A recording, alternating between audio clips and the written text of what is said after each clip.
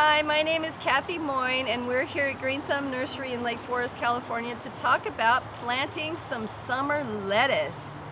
So a lot of us have patios, me included, and think, I can't really grow anything in my backyard that I can eat, but that is wrong. You certainly can. And one of the things that I like to have is a window box with some lettuce. So we carry lettuce year round. And it does a little bit better in the wintertime when it's cooler, but you can still grow lettuce in the summertime as long as you keep it out of the full hot sun.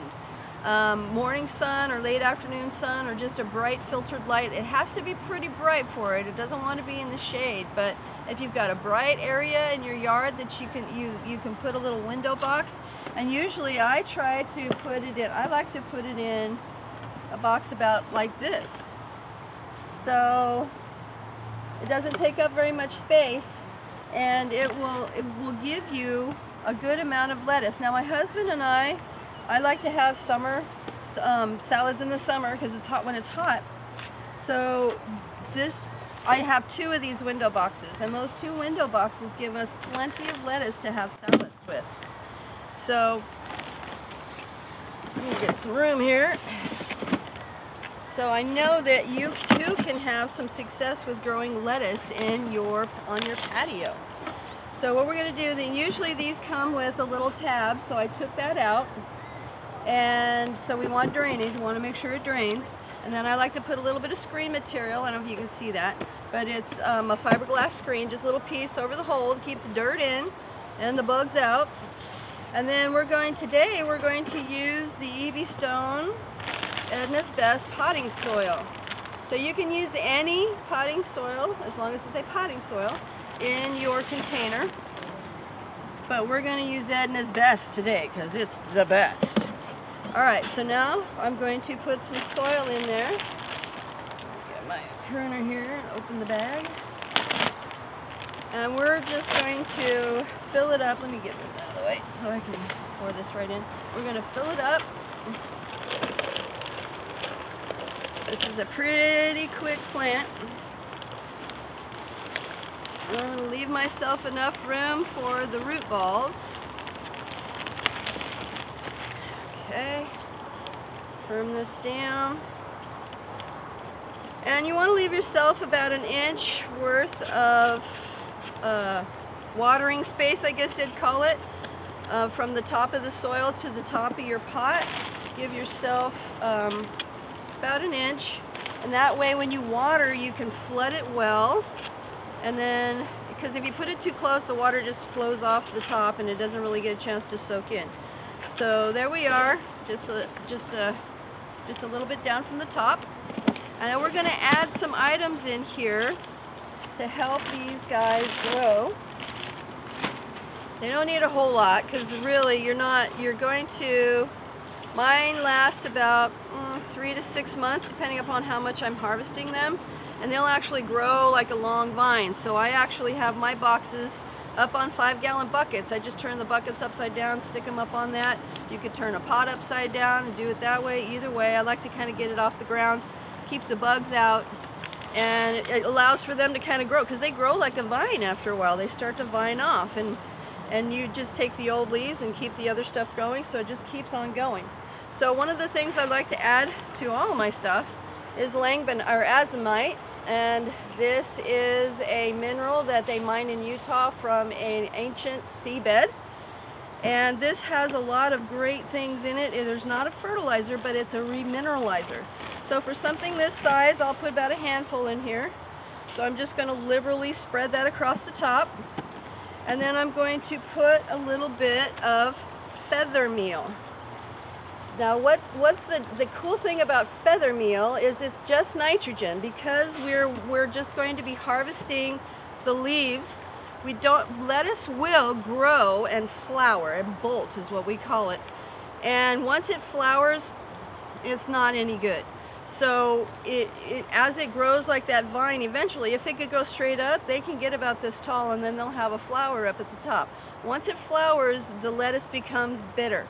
So you don't want to let it flower, but once it does, I mean, it just goes for so long and you just can't, it's going to do it. So, and that's when you know, okay, time to pull it out. We usually sell lettuce year-round so that you can come back down, get yourself another 6-pack and replant it.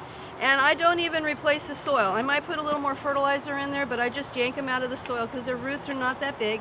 I just yank them right back out of the soil and plant the new ones in there and go for another round. I can usually get about 2-3 rounds before I need to replace the soil. And then you just replace the soil and start all over again. So you can actually have perpetual lettuce in your yard year-round. So, although, you know, for me, lettuce, I don't do a lot of salads in the wintertime because it's cold. But you never know, you might put it on sandwiches. These leaves will get big enough to grow on, to you know, pull off and put on your sandwiches. So now I'm going to do, this is bone meal. It's just 12% nitrogen. So I'm going to do just lightly sprinkle some fertilizer over the top. I'd say this is probably maybe a tablespoon's worth that I'm doing right here. I don't want to overdo it. But what's nice about feather meal is it's a slow release nitrogen. Nitrogen, if you remember, is the one that makes things green and grow. So lettuce is green and we want it to grow. The more it grows, the more lettuce leaves we get. Yay, yay, yay. So, and what's nice about the feather meal is it's a slow release, so it doesn't release right away. So it'll actually last in here while my lettuce is lasting. And then, like I said, when you replant it, you can put just a little bit more in there, but not necessary. And I'm also going to throw in some Epsom salts. Let me open the bag so we can see the actual name of it. I've got it kind of covered over here. Okay, there we go. And this is going to be Epsom salt. This is just regular Epsom salts that you have for your bath. Just don't want any perfume in it. But you can get it, we sell it here, but you can also get it at your pharmacy. And I'm going to do maybe a teaspoon in here. I'm not going to overdo it. I just want a little bit. What this does is add magnesium, which helps the leaves to be a little bit firmer. And it helps them to have a little bit better flavor. So now I'm just going to kind of mix this in under the top right here. And then if I were not wanting to make a mess, I would go ahead and water this in. I would just water it real well so it's all firmed down, but I don't want to make a big mess, so I'll do that later. So what I'm using, this is a Butter Crunch lettuce, which gives you leaves. Now we also sell romaine for those of you who like romaine. And you can actually plant your romaines pretty close to each other because they grow upright. These are going to get fat and kind of hang over the edge. So I'm going to put a fair amount in here because I want them to be full. So I'm probably going to stagger them about like so.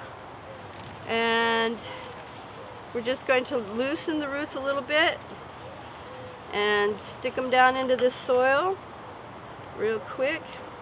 Now lettuce likes, like I said, it wants to be a little more on the moist side. And morning sun or late afternoon sun, morning sun before 10, late afternoon sun after 4, or just a real bright filtered light.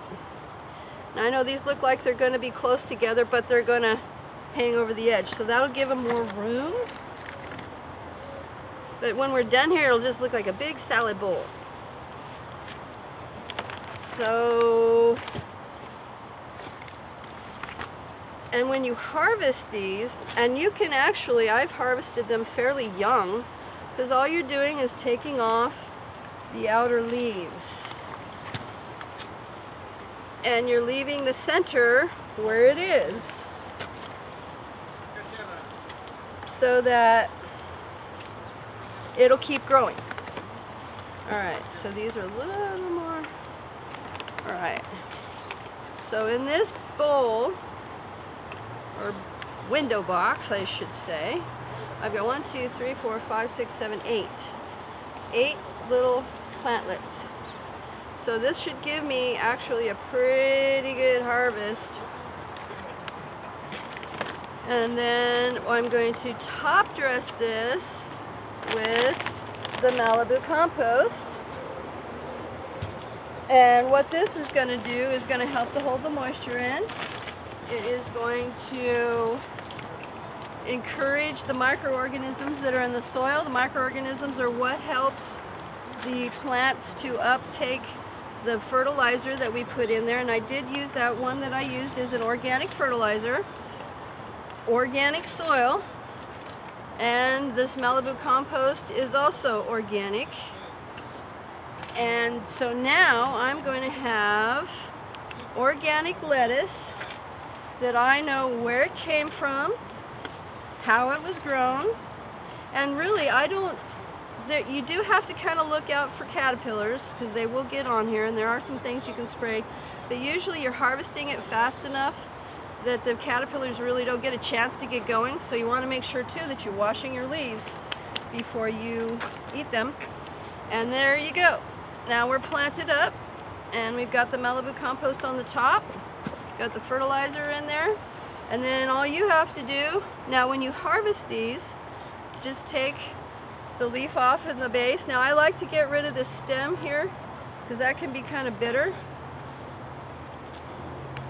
Yum. So there you go, lettuce in the summer. Thank you for watching. If you enjoyed this video, please click the like. If you're not subscribed, click the subscription button and the bell to let you know when we have more videos. And enjoy your summer lettuce. Thank you. Have a great day.